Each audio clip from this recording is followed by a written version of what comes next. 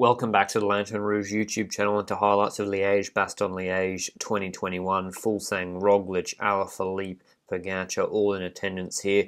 The clue is in the name. The race goes from Liège down south to Bastogne and then back up to Liège. Over 4,300 metres of climbing in this 260-kilometre long course. And the key climbs in this race are the Côte de la Redoute, which crests with 35 k's to go, 2 k's at about 8.5%, 9%, and the Côte de la Rochefoucauld 13 k's from the finish, 1.3 k's at 10.5%. And I gotta be honest with you, for the first 224 k's of this race, I was thinking to myself, have I made the correct career decision watching this? The breakaway, they got their money's worth in this race with the camera time. Even, I think, Loic Vliegen getting more camera time than Ineos during important parts of the race. They had a 6-minute lead and the peloton weren't too fast about chasing them. Movistar, Ineos and Quickstep were the main teams patrolling the front for Valverde, Kwiatkowski and Alaphilippe respectively. Luis Leon Sanchez, the Spanish national champ, broke up the tedium with about 84 k's to go, followed by Omar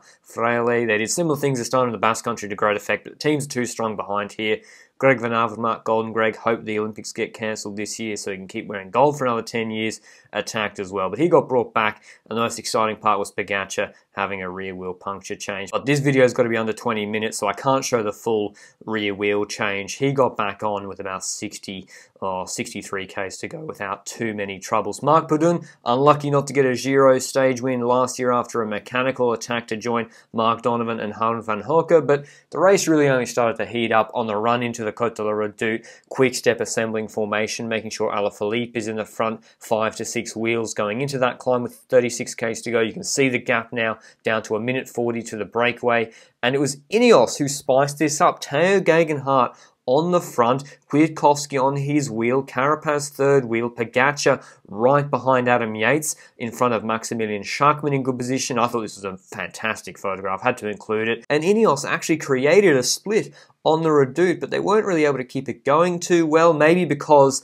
yes, they've dropped Julian Alaphilippe from this front group, but they've got Roglic, Pogacar, Schachmann and Valverde there. So that was probably a few too many of the main contenders to really sacrifice your team. It all came back together again before the Côte de Forges, where Ineos forged on again with Tao Geoghegan, Adam Yates in the wheel marked by Vingegaard, and you can see Yates attacking behind. Pogacar counted over the top of him with Jack Haig on his wheel, but again the group seemed to be too large for Ineos liking, so they attacked with Richard Carapaz with 21 k's to go, kind of like what they did with Amstel Gold Race after the Cowberg, rolling attacks with Kwiatkowski and Pidcock, and Carapaz got a pretty decent gap of over 20 seconds with no teams really willing to chase before he got into this quasi-super tuck position for which he was later disqualified. I don't have time here, but we discussed this at great length on the LRCP Clips YouTube channel, link in the description, but he was brought back anyway, so it was of no moment, and it was Davide Formolo, second at this race as recently as 2019, Mike Woods and Gaudu on his wheel, catching Carapaz on the Côte de la Rochefoucauld with about 14 k's to go. Pogacar had obviously given him the directive to absolutely light this climb up, and Mike Woods countered over the top of that Formolo move, creating the race-defining split. Roglic caught behind Hirschi and Formolo, who aren't going to work to bring back a group with Pogacar, Alaphilippe, Mike Woods, Alejandro Valverde and David Gaudu. The group worked pretty well together, apart from Valverde refusing to pull for 5-minute periods here and there. It was Pogacar actually pulling a lot. I mean, he pulls like an absolute truck on the flat. Tadej Pogacar, one of the most complete, maybe if not the most complete cyclist in the world. And with just a tired Roglic, Kwiatkowski, Schachmann and Fuglsang half chasing, half attacking each other behind, this group had a healthy gap going into the final kilometre where they forced Alejandro Valverde. Well, maybe, I mean, forced is a strong word. They're all track standing. There's no reason why Valverde couldn't have gone 4th or 5th wheel as well. He put himself on the front, and that made it difficult for him to calculate how close the group was behind him.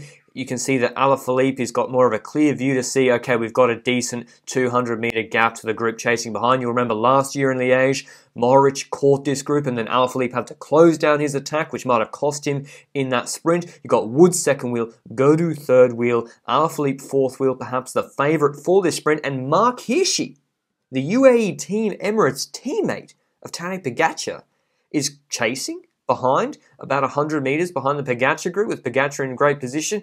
Bit strange from him. I know he's only bringing Tadej Pogačar and Mollema, but I'm not sure that's exactly what Pogacar would have wanted at that moment. This is a strong headwind sprint. We knew that from the women's race. So being on the front, having to accelerate into the wind is not where you want to be for Alejandro Valverde. And somewhat surprisingly, Valverde, who's been left on the front, perhaps overly concerned with the group behind, kicks with 275 metres to go into this headwind. And I know he's got in his ear people screaming, "Vamos, show them your cojones," and a tope, but this really cost him in this sprint. And that provided a perfect slipstream for Alaphilippe and Tadej Pogacar to get back up to speed, with Pogacar coming around Julian Alaphilippe in the last 25 metres to win by half a wheel length. And I want you to focus on this moment right here, where I think last year's Liège and perhaps the headwind changed the outcome of this race. At this point, if Alaphilippe sprints to the right-hand barrier, he will not be disqualified for deviating. I'm telling you, he would not have been endangering Tadej Pogacar. Pogacar would have had space on the left-hand side of Alaphilippe to continue his sprint. Demar did exactly the same thing to Peter Sagan in the Giro last year with no sanction.